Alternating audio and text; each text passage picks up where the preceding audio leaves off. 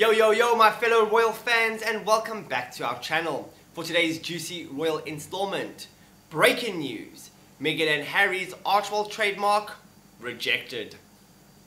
Prince Harry and Meghan Markle's proposed R-e-ject charity has been laden with drama ever since they first announced their intention to launch the initiative in April. First, the former royals forgot to register the foundation's social media handle.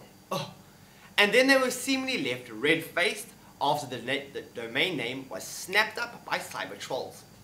And now it appears the Sussexes have been dealt another cruel blow after it was reported their trademark application for the non-profit foundation has been rejected.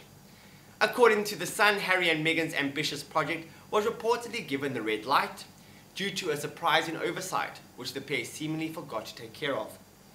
As it turns out, the major reason for the foundation being rejected was the fact that the Sussexes didn't sign their application.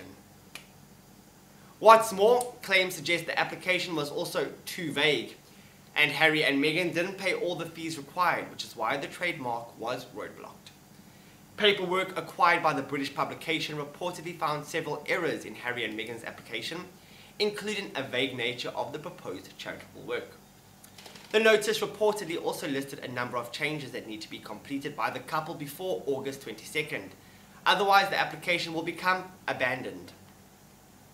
Meghan and Harry have apparently been instructed to pay some additional fees and also sign on the dotted line, please, in order to process their application, the notice stated. The royal couple's most recent blunder comes after they made a crucial error in April where they didn't register the foundation's name, which left them open to hackers. As a result, enthusiastic fans who went online to search www.r-e-foundation.com were redirected to a YouTube video of Kanye West's 2005 hit song, Gold Digger.